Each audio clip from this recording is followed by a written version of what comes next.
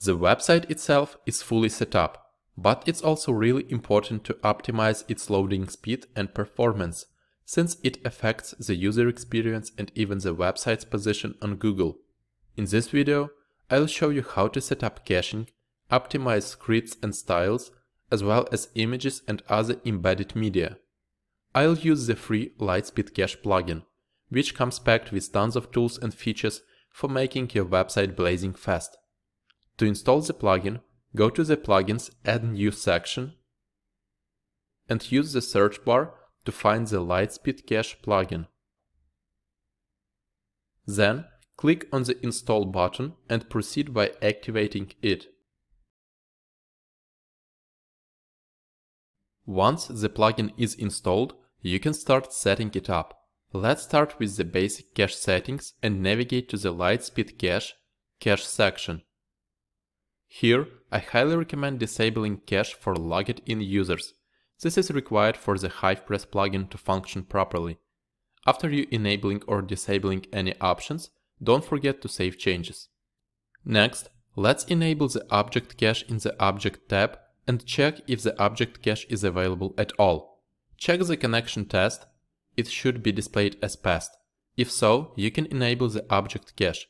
This will drastically improve the website performance by caching the duplicate database queries.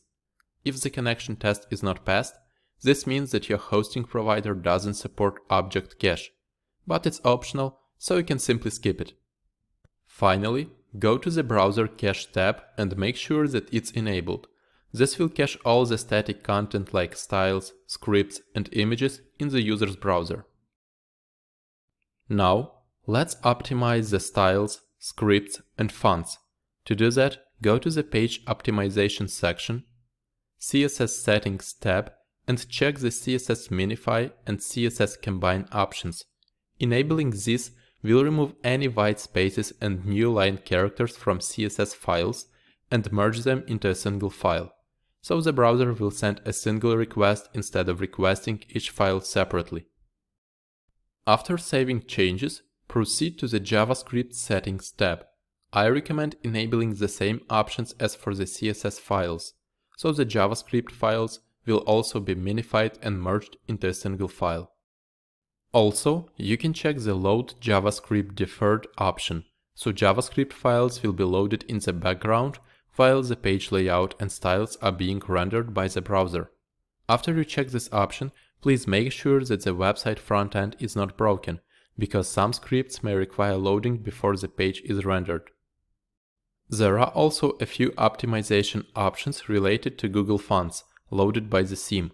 Go to the CSS settings one more time and set the font display optimization to swap, so the fallback font will be used to display the text until a custom font is fully loaded. Also, navigate to the HTML tab and enable the Load Google Fonts asynchronously option, so the font will be loaded in the background while the page is being rendered.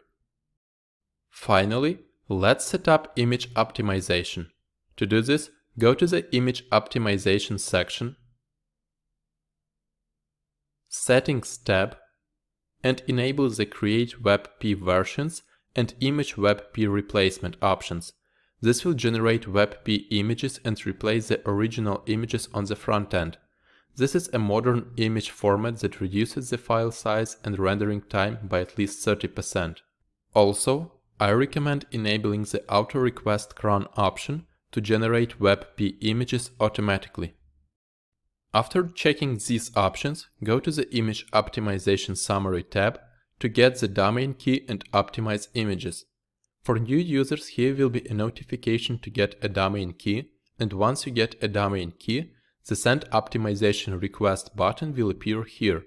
You'll have to click on it until the image optimization score reaches 100%. If you enabled Auto Request cron in the previous step, you can just send the optimization request once, and further requests will be sent automatically. Also, if there are any embeds on your website, like YouTube videos, Instagram posts, or tweets, it's better to load the embedded content only when users scroll down to it, not during the initial page rendering. To enable this, go to the Page Optimization section, Media Settings tab, and turn on the Lazy Load iframes option.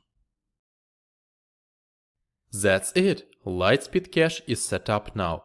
Let's check the page speed on Google.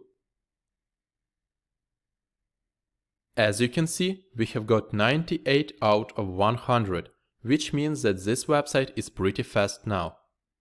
Okay, now this rental marketplace is ready, and you can build the same one by following all these steps. Let's move to the final video, where I would like to share with you some useful blog posts and resources.